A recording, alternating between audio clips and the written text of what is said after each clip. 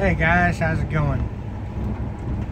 So I successfully got my first FBA video uploaded to my channel last night, so that was good.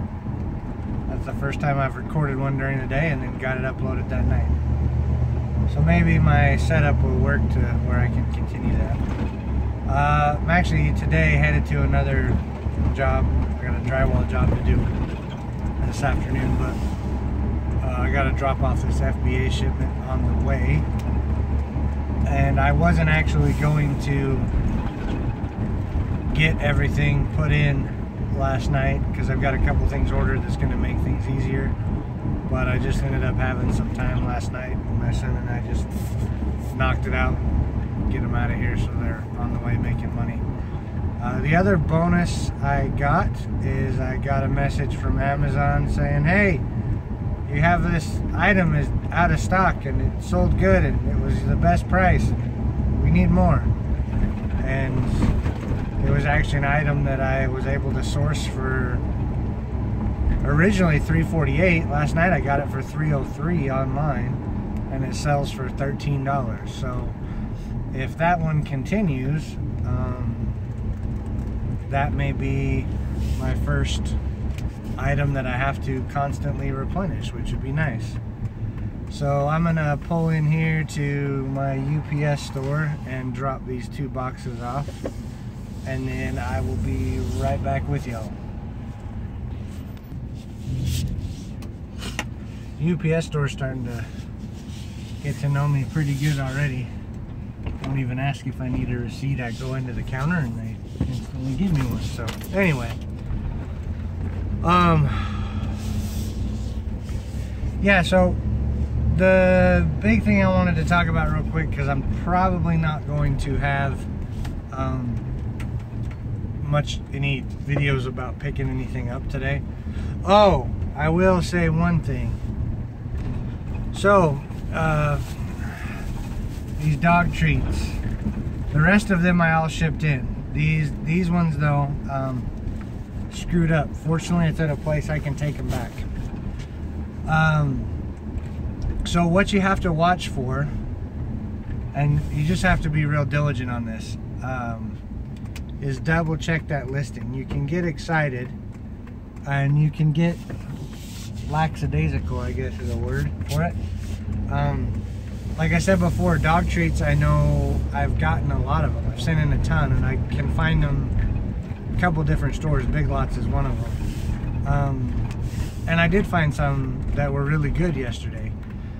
Those particular ones, those pedigree dentist sticks for the small dogs, the listing I pulled up was for a box of 2. And I didn't see that when I was scanning it. I didn't pay attention to it. So those went from looking like they were going to make a couple dollars a box, which was okay, to I was going to lose like 12 cents on the deal. So it's not worth sending them in. So I'm going to, fortunately, like I said, it's Big Lots, so I'll just take them back. I was looking to see if I bundled them, if I could do it, and if I bundled them together, I could have broke even, but again, it's just, I want to check one of my other Big Lots maybe on my way back today, and so I'll just return them and I'll get something else. So watch that, because sometimes that UPC is entered in there and it is for a 2-pack or a 4-pack, or it can be for any size, so make sure it's the right quantity, or you could be making a buy that doesn't work out, especially if it's somewhere where you can't return it. The other thing that I messed up on that I mentioned before was when I first got started, Amazon makes it really easy to just grab the app and just go. You can just start scanning. So as long as you have a seller account, the app is free with it, even if you're doing the basic account where you pay 99 cents for sale. If you're gonna do any type of volume, it's better to do the pro account. It ungates you from a couple things, which I'll talk about ungating in the next video. But it also is cheaper, because if you're going to do more than 40 items a month, then you're going to be, you know, saving money anyway. So if you're just doing this really part-time, really starting, you might get a month without doing the pro account. But then in general, I would think it's going to be better to just go with the pro account and kind of move on from there. So the thing to watch out for on the app though is the app by default, all the settings are for merchant fulfilled. And the fees are obviously a lot less on those because you're doing the shipping and you're doing the customer service. Amazon isn't doing it for you. So they charge less because essentially all they're doing is advertising for you. You're using their platform, but you're doing all the work. So that is a good way to do a couple of things. Maybe bigger items where the shipping's going to be bad. If you can get a good deal, you know they're going to sell quick, and you want to ship them yourself, you know, maybe list them that way. There are some hazmat items that you can ship ground, but you can't ship air, so therefore they're not eligible for Prime, but they are eligible for merchant fulfilled, so you can merchant fulfill those items. And if I would have known about that, there's been a few items that I found that I might have picked up and done merchant fulfilled on, because the margins were pretty good. I'm not going anywhere right now, so I might be able to move through. But my main goal with FBA is I'm looking for ways to have passive income, and my job right now is really physical. So I hope my camera's not being super shaky. And because of that, I'm trying to get where I'm not as dependent on that, because if I get hurt or something, I'm done. So trying to get the passive income going, so to help get some bills paid off, but then also to just make it more flexible in the future.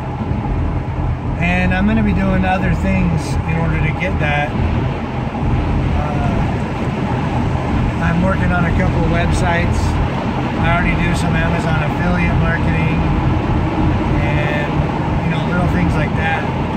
But those, if you're going for growth that's, what do they call it, organic search growth, they don't happen overnight. You can buy traffic and then they start working right away. You see these get-rich-quick guys on YouTube and on other internet sites that say, you know, oh, well, when you start a website, you can have it making, you know, $5,000 a week the next, you know, in a week. I'm not saying it's not possible, but I don't know how much traffic you have to buy to get that to happen. So that's not the route I'm going. I'm working on a couple sites that are just real informative, have good information, have good recommendations. I haven't hired out any of the content, so I'm doing all the content, so that's taken some time.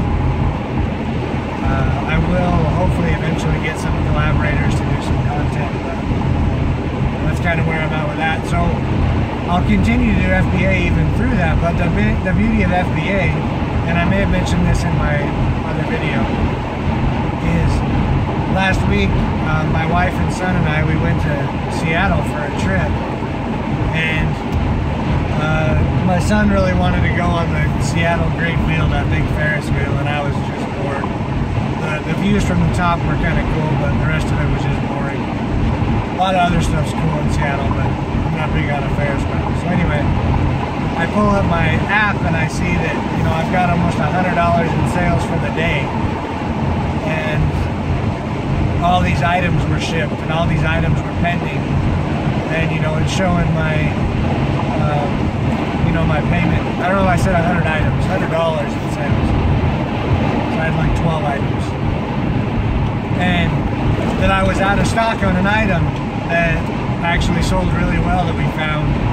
And It was from a place I could order it online, and we're going to be home in 2 days. So popped up my phone, I resupplied my place online, and went back to having fun and went and had seafood for lunch.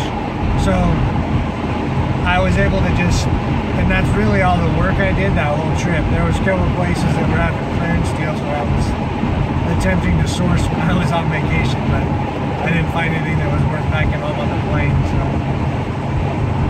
but it just gives you the flexibility because you don't have to do the customer support, you don't have to do the shipping. It's all done for you by Amazon.